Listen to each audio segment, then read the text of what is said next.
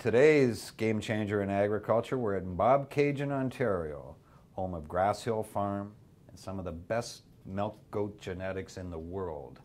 Lloyd Wicks and family have brought together some of the best genetics in goats, milking goats, such that these goats in most parts of the world produce as much or more milk than a cow.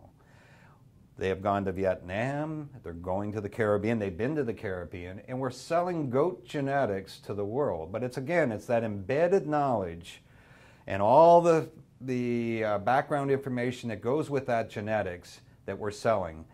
But goats is a huge growing industry in milk. Our ethnic community, even in Ontario, you'll find out we've got growing demand for goat milk.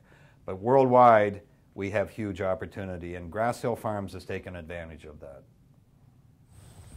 We used to milk Holstein cattle and export Holstein genetics. We're now milking goats, and we have about 1,000 goats, all purebred fawning. We're dealing with a number of countries around the world, setting up nucleus herd, and we crop about 750 acres of land and grow all our own sunflowers, corn and whatnot, and hay to feed the goats.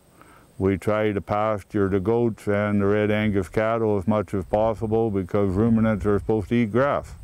The fawning goat is the largest goat of the goats. They're the heaviest milkers. They seem to be probably the best goats to handle stress and the easiest goats to work with.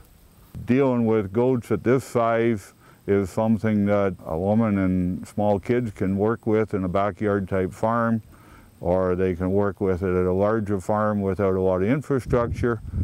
The fawning goat is the quietest, most domesticated of the breeds. When we went into this, coming from a background of exporting Holstein genetics around the world, and Holsteins of course being the major cow breed, we wanted to make sure that we didn't limit our market opportunities by having a breed that was only of interest in certain niche markets. We have probably 30 countries right now that we're negotiating with to set up goat herds and whatnot in the future, or that want to buy semen or embryos or in some way improve their genetics. So the acceptability of the fawning goat on a world basis is very strong, and we're getting to the point now where we have documented proof of how well these goats have adopted in countries like Trinidad and Mexico from some of our earliest sales. What we hope to do now is to develop would be the first of what I would call satellite herds. So if this is the nucleus herd, what we hope to do is to set up a satellite herd in each country that would have our genetics of the next generation. And rather than trying to deal with a whole group of different individuals in that country, we would deal with the satellite herd. They would disperse our genetics either through live animals, semen, or embryos to the other herds in the country, and then we would restock the next generation of genetics into that satellite herd every year. This whole process is probably 5 to 10 years ahead of where I expected it to be. If we can get import permits, we could never keep up to the demand for live goats. So that's what's really fueled our interest in semen and embryos. And it's possible to ship semen and embryos a whole lot cheaper and with a whole lot less red tape than what it is to ship live animals.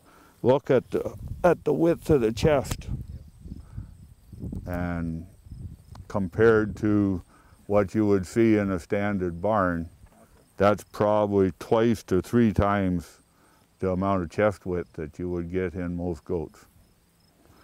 So it was one of the things that we selected highly for at the beginning, because it was also one of the things that we concentrated on with the cows.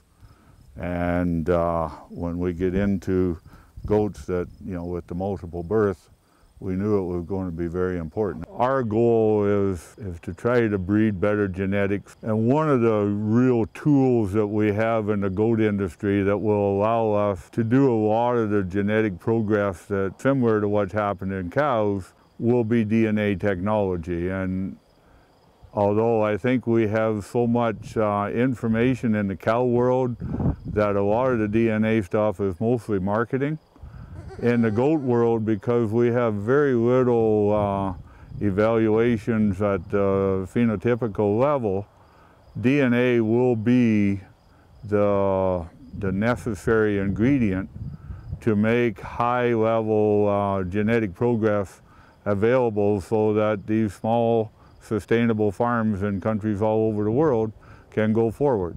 And to me, as an old guy, it's really exciting to be part of new technology like that. And with the quick turnaround in the goat industry, I might still be alive long enough to see if it works.